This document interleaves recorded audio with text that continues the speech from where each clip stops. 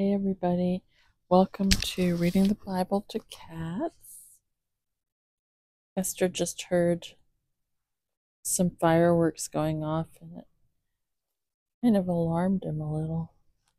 It is the 4th of July and I'm just here making a few videos. I'm going to post this tomorrow on July 5th.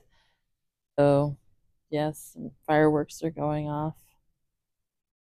It's okay, Guster. Yeah, it scares the pets. Guster, it's okay. It's okay, Gussie. Guster. Yeah, he doesn't like the fireworks. It's okay. Okay, so let's read Psalm 5. Uh-oh. Well, actually, it's also raining out there. Okay. Psalm 5. Listen to my words, Lord. Consider my lament. Hear my cry for help, my King and my God, for to you I pray. In the morning, Lord, you hear my voice. In the morning, I lay my requests before you and wait expectantly. For you are not a God who is pleased with wickedness.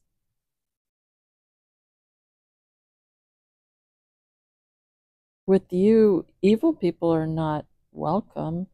The arrogant cannot stand in your presence.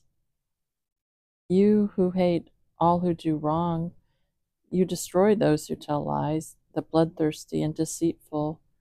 You, Lord, detest, but I, by your great love, can come into your house. In reverence, I bow down toward your holy temple. Lead me, Lord, in your righteousness because of my enemies. Make your way straight before me. Not a word from their mouth can be trusted. Their heart is filled with malice. Their throat is an open grave. With their tongues they tell lies. Declare them guilty, O God. Let their intrigues be their downfall. Banish them for their many sins, for they have rebelled against you. But let all who take refuge in you be glad. Let them ever sing for joy. Spread your protection over them, that those who love your name may rejoice in you. Surely, Lord, you bless the righteous. You surround them with your favor as with a shield. Hey, everyone, that was Psalm 5. And we've got fireworks going off.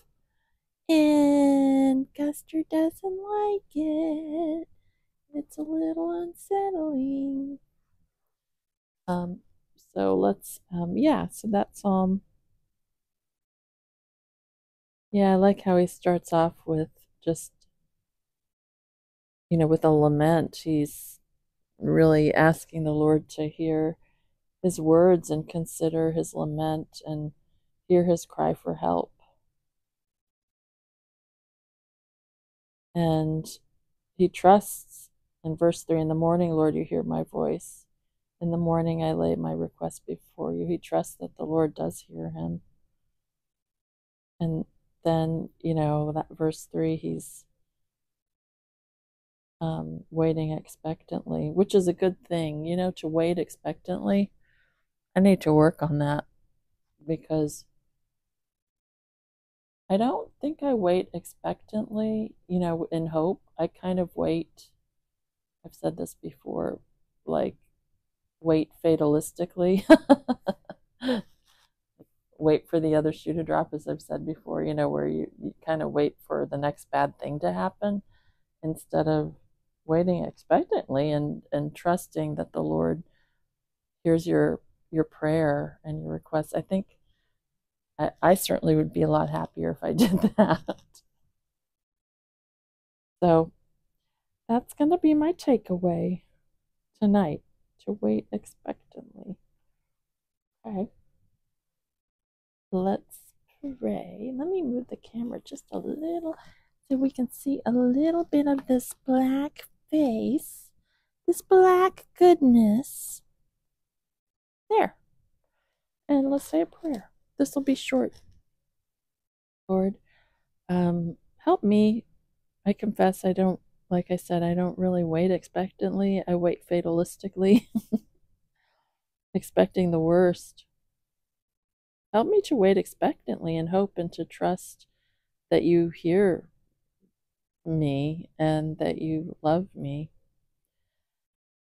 And I pray for everybody who's listening or watching that you help them to wait expectantly and to trust in you.